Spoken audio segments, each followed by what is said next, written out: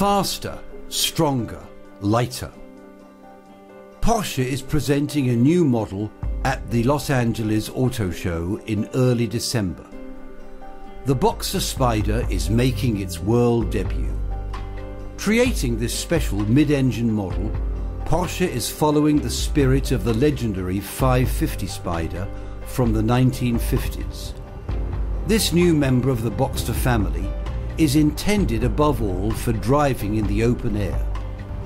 The low-slung soft roof extending far to the back serves only to provide protection from wind and weather. The Spyder is not only much lighter than the Boxster S, but also more powerful and faster. Acceleration to 100 km/h comes in 4.8 seconds. Average fuel consumption is 9.3 litres. The Spyder reaches a top speed of 267 km/h, naturally with the roof open, and a brand new sport suspension guarantees that genuine racing experience.